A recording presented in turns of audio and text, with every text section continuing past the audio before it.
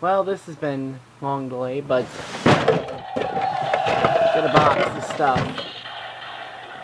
Got this box of Trackmaster 1 Thomas stuff from a thrift store a few weeks ago. I would have uploaded this a few weeks ago, but I got, well, lazy. But we got some pieces in here. Like, we got a tunnel piece. We got another Shake Bridge, like the one I got almost 5 years ago, and some pieces of that set.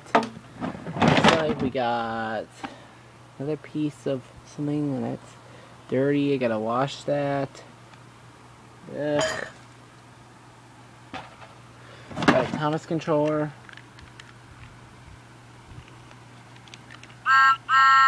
Still works even though the Thomas that it no longer is with is not present. Another piece. Looks like we got pieces of that one mountain pack set thing.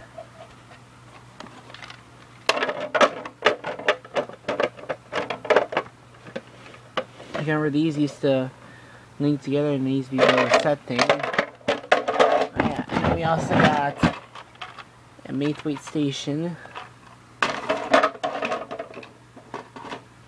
And we got various other track pieces.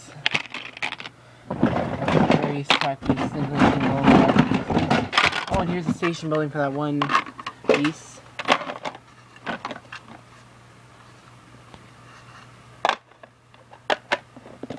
See, now it's complete. More track pieces. I'm guessing some of these pieces are from the Maithwaite set.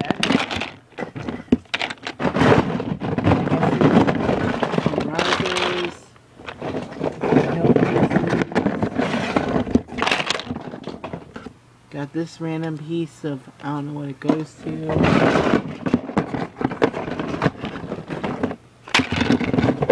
pieces. Oh, Salisbury Bridge Station. You can tell because we got the little sign here. Just to get that fit in.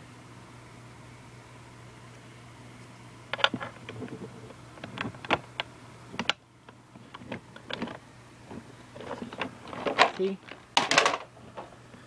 Also got more track pieces, and this is actually the last of the track pieces. And then what do we have left inside the box? Another piece of plastic, and we have our trains. We got Trackmaster Dennis.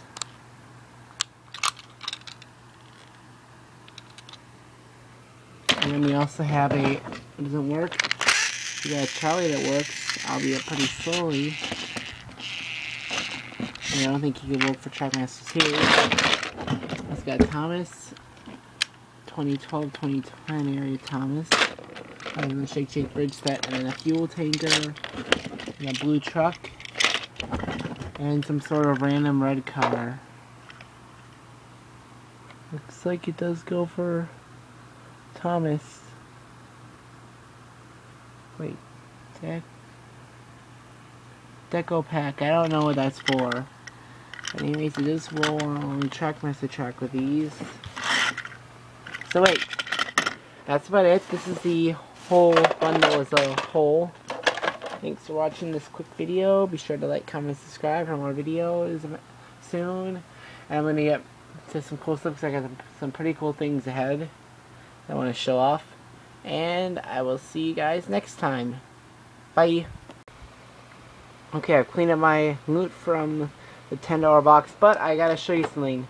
Do we all remember a special called The Adventure Begins that came out earlier this year? Well, I found this pack of the Whispering Woods expansion pack at Walmart for $9.97 in the air clearance section. It's a Walmart exclusive, and as you can see, it's got the hills and the cool shaking action. Might as well take her out and test her out. I don't have a knife, but I got a nail file that I can run through here.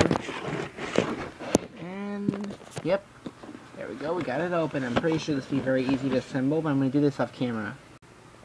Alright, so we got our pieces out. Time to assemble it. It's pretty hard to assemble this with just one hand. so work with me. Okay, got that. Now it's time to put in the tree pieces. Okay, so tree pieces. Looks like any old piece can go in any old spot.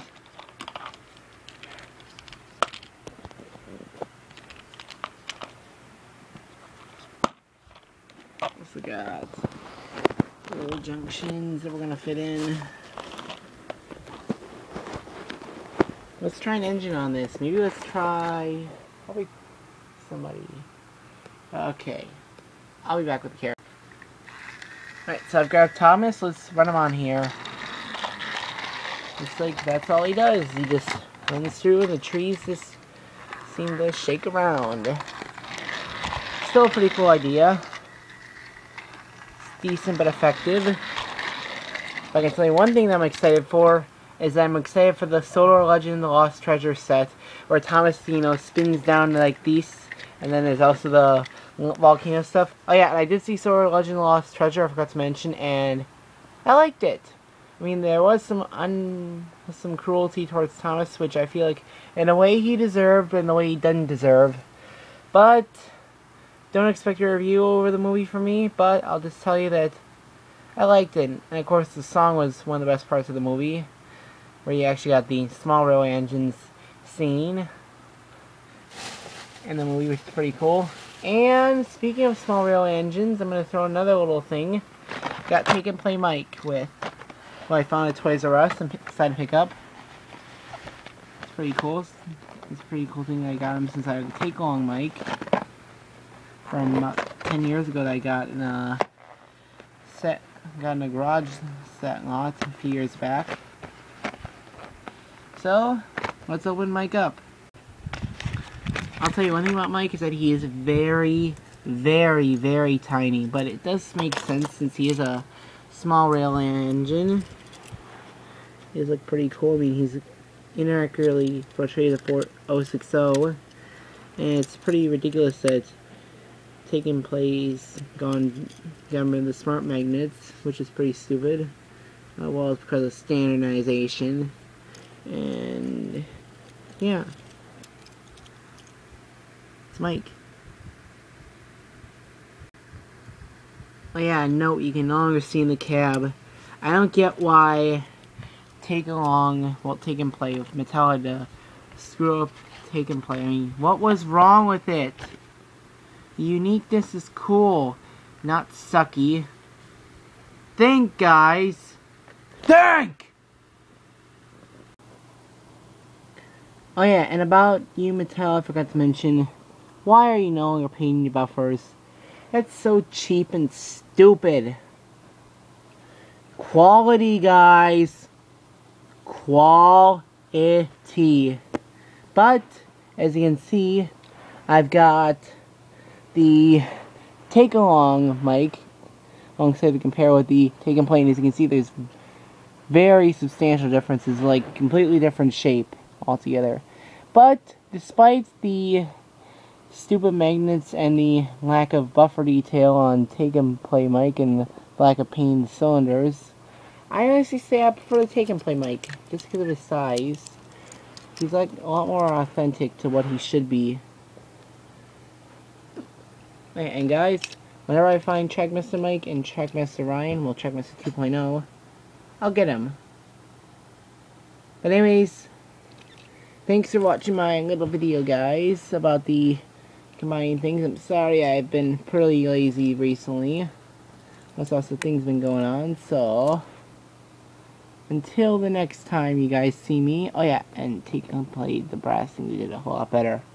Till next time, I got one thing to say, and that is goodbye, and Solar Legend Lost Treasure was great.